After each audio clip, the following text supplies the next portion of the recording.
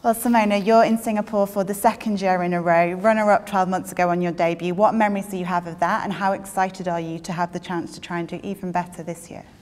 Yeah, I have great memories from last year. I played good tennis here and had my best result, actually, playing final against Serena.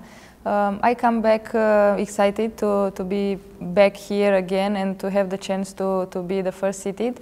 So I'm just, you know, I try to be relaxed, I try to enjoy the tournament, I try just to be focused for what I have to do during the matches, and I hope to have good matches. Everyone is playing well here, and I have nothing to lose. Last time you were playing at the China Open, you were struggling a little bit with an injury. How has your preparation been for this tournament since then? Yeah, I was a little bit injured in China with my Achilles. I had a break before coming here and I did treatment, so everything looks good now. I hope that it's going to be okay for the matches because I didn't play an official match yet. I have confidence in myself, I feel healthy, so I just want to go on court and to try my best.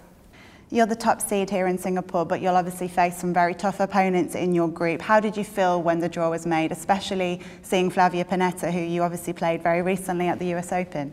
Yeah, I felt a little bit nervous, to be honest, because I have a tough group. I will play against Sharapova. I never beat her, so maybe here is the chance to win against her. I really want to face her because I was very close in the last matches against her, and I really want to win against her once. Yeah, against Flavia I played in US Open. She played an amazing tennis there, that's why she won the tournament. I know that every match is different, every day it's a new day, so I expect tough matches, but I have confidence that I have my chance.